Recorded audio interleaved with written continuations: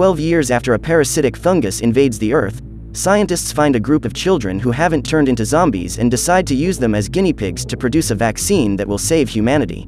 Today we're going to recap the story of the 2016 movie, The Girl with All the Gifts. In a post-apocalyptic world devastated by zombies, hybrid children live like rats in laboratories and are only allowed out of their cells to study. When they arrive at the classroom, Melanie and the other wheelchair-bound youngsters are preparing for their chemistry lesson, which will be taught by Miss Helen, but Melanie interrupts her teacher and asks her to read a story. Even though they are only children, all the soldiers on that military base have been trained to treat them only as guinea pigs, and Helen is the only one who offers them the slightest affection. As a result, they all feel a deep affection for their teacher. After class, the young people are taken back to their cells and the guards keep their guns pointed at them the whole time, until the door is locked. 3 times a day, the children are fed maggots and insects and, at least once a day, Melanie is visited by Dr. Caldwell.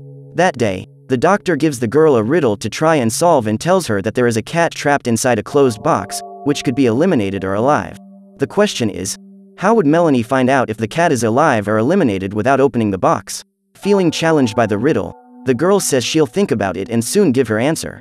Caldwell then asks Melanie to say a number from 1 to 20 and she chooses 13. The next day, when she arrives in class, Melanie notices that Kenny, the boy from cell 13, hasn't gone to class and begins to suspect that, through her fault, something bad may have happened to him. Seeing that the students are worried about their missing classmate, Helen asks them to create a story and frees them from their chains so that they can write it. When everyone has finished their work, Melanie offers to read her tale aloud and tells of a beautiful woman who was walking in the forest when she was attacked by a giant. The creature wanted to devour her and, despite the woman's efforts to escape, the monster was stronger and managed to capture its prey. However, when the giant was about to feed on her, a girl appeared and freed the woman from the monster's clutches. After that, they became like mother and daughter and lived happily ever after. On hearing this story, the teacher becomes emotional and starts to cry. Concerned for the woman, Melanie apologizes for having upset her, but Helen walks over to her and rubs her head affectionately. Just then, Sergeant Eddie bursts into the room and fights with the teacher for having touched one of those monsters. To remind her that those children are nothing but freaks, he rubs the skin of his arm to spread his body odor and approaches one of the boys. Smelling human flesh, the boy and his classmates lose control and try to devour Eddie. Furious, Helen orders the man out of her class and continues as normal. When she is taken back to her cell, Melanie meets the sergeant again and says that if she had a box to contain all the evils in the world, she would lock him inside. As punishment for what she has just said, Melanie is stuck in her chair, unable to move. That evening, Helen goes to visit the girl and is shocked to discover that she has been handcuffed all day. Immediately, the woman starts shouting for the guards' help, but no one answers. So she decides to open the cell herself and free her student. When she smells the woman, Melanie starts to lose control, but tries to hold it together and asks her to move away. Suddenly, the girl loses control and tries to bite her teacher, but Helen manages to get out of the cell in time and asks for forgiveness for having provoked the whole thing. The next morning, Melanie receives another visit from Dr. Caldwell and the woman asks her to give her a new number. This time, the girl chooses her own door number, even though she knows that something terrible could happen to her. Minutes later, when the guards show up to take the children to class, Melanie takes her seat as usual, but receives the news that this time she won't be joining her other classmates. For the first time, the young woman is taken outside the military base and sees hundreds of zombies trying to break down the metal fences protecting the installation. Eddie then takes her to Dr. Caldwell's laboratory and the girl is given a sedative. When Melanie blacks out, the doctor and her assistant release her from the wheelchair and place the girl's body on a stretcher to begin the experiments. At that moment, Helen appears and says that she will no longer go along with this. Caldwell then talks calmly to the teacher and manages to convince her to drop the extinguisher. The doctor quickly attacks her with pepper spray and orders her assistant to call security. Before Helen is taken away, the doctor apologizes for having to do this and says that she respects the teacher's feelings, but Melanie is the main ingredient for the vaccine she is developing and needs to be sacrificed in order to save thousands of lives. Just then, the security alarm sounds, indicating that the zombies have managed to break into the base. Then, while locking the windows, the assistant becomes the victim of an attack and the doctor rushes to help her get rid of the monsters. While attacking those creatures, Caldwell ends up cutting her hand and has to flee because her assistant is already transforming. As Melanie is half zombie, she is not attacked by the creatures and, with the help of a scalpel, manages to free herself from the stretcher. She then runs out of the tent and finds the soldiers fighting a bloody war. Seeing 2 guards attacking Helen, the girl becomes enraged and bites them on the neck. Afterwards, Melanie collapses and her teacher carries her out of the war zone.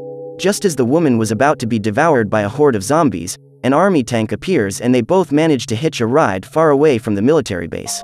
On reaching a safe place, the sergeant realizes that Melanie is also in the vehicle and prepares to shoot her.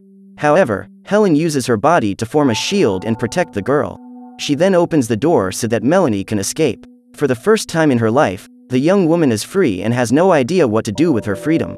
So Melanie sits down on the lawn and Dr. Caldwell says she needs the guinea pig alive to carry out her experiments. When her teacher approaches, Melanie says that she has done something very bad and feels bad for having bitten the soldiers.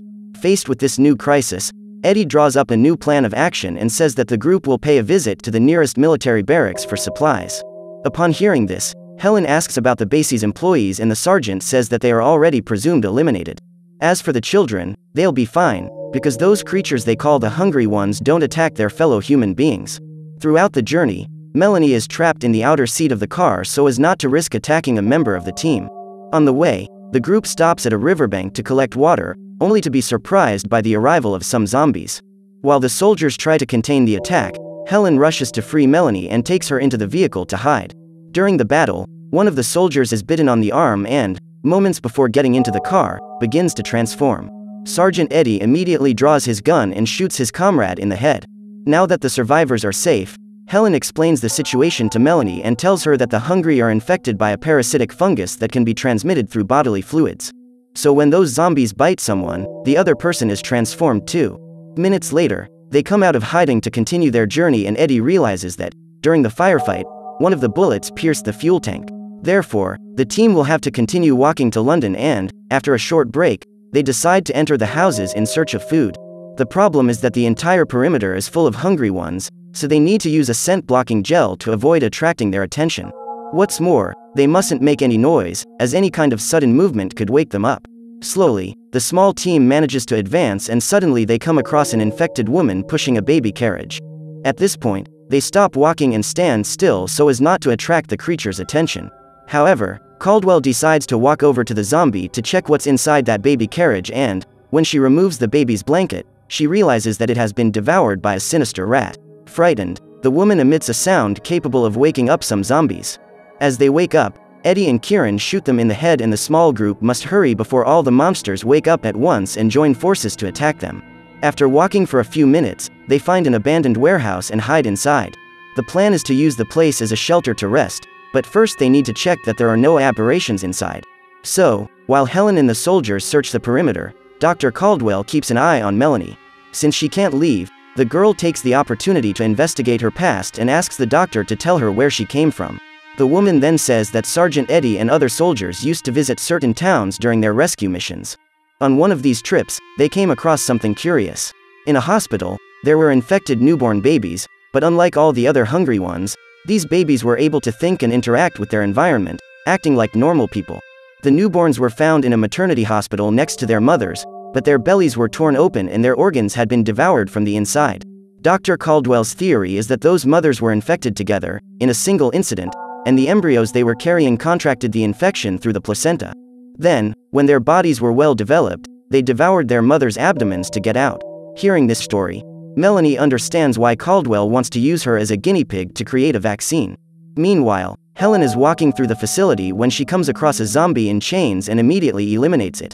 After the sweep, the group comes to the conclusion that the shelter is safe and decides to take a break to rest. That night, while everyone is asleep, the teacher gives Melanie clean clothes and promises that in the morning she will try to find food for her. However, at dawn, Eddie realizes that the outskirts of the building are crawling with zombies, so they won't be able to leave.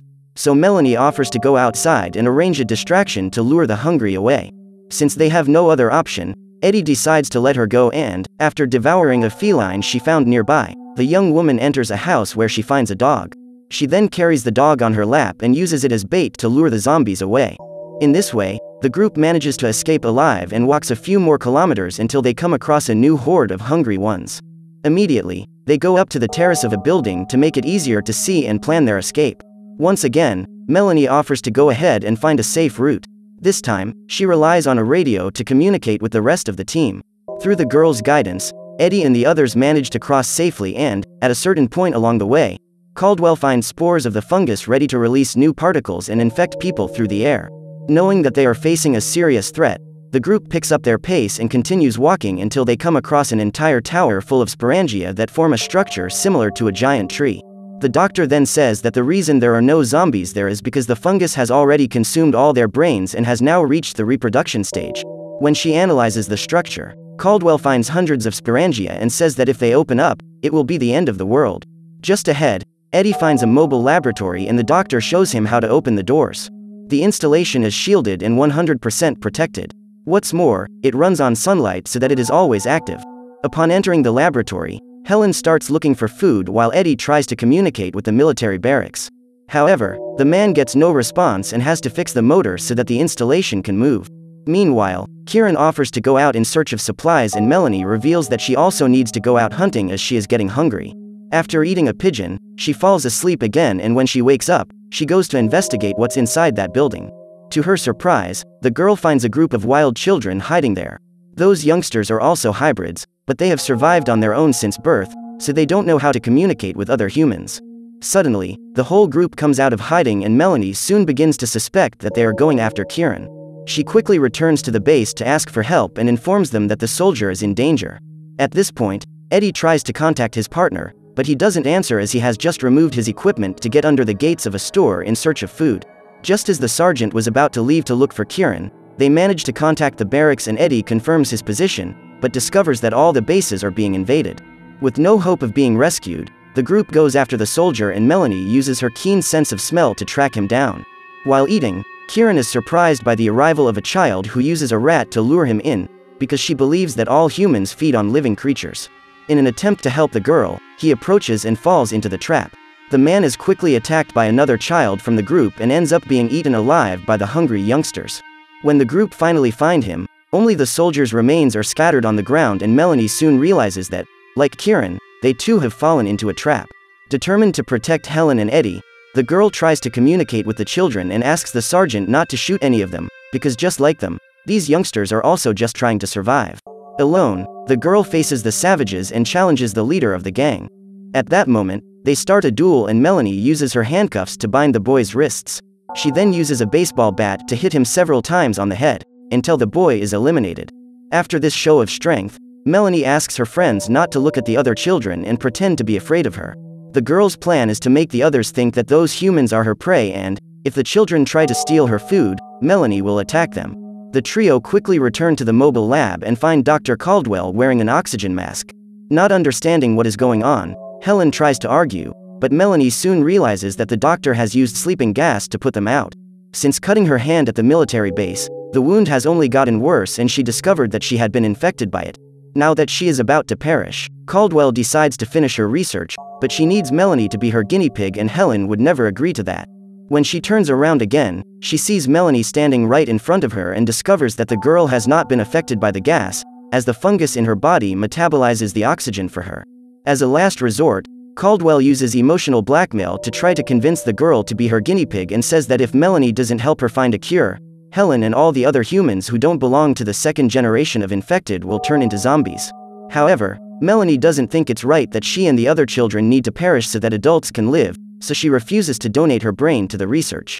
The young woman then makes a drastic decision and, after picking up a box of matches, asks the doctor not to leave the laboratory, as she will be safe there. However, Caldwell ignores her and goes after the girl. Melanie quickly makes her way to the tower surrounded by the fungal spores. As she tries to reach it, the doctor is surrounded by hungry children and eaten alive.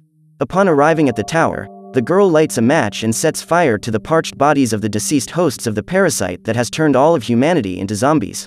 According to Caldwell, these sporangia cannot be opened manually, but respond to external stimuli such as humidity and heat.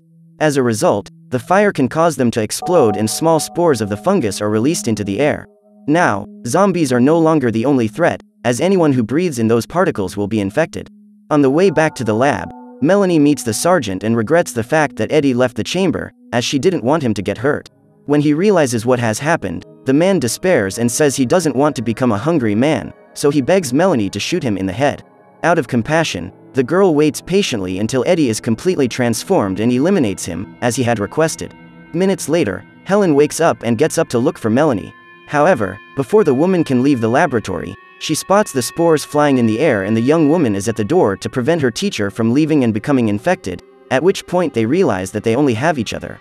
A few days later, Melanie meets the other young people who lived with her on the military base and the classmates join together to attend Helen's classes. In addition to them, feral children are also invited to join the class and Melanie hopes that they will soon learn to live in society. So what did you think of this movie? Leave it in the comments below. And if you liked the video, like and subscribe for more movie recaps. See you next time.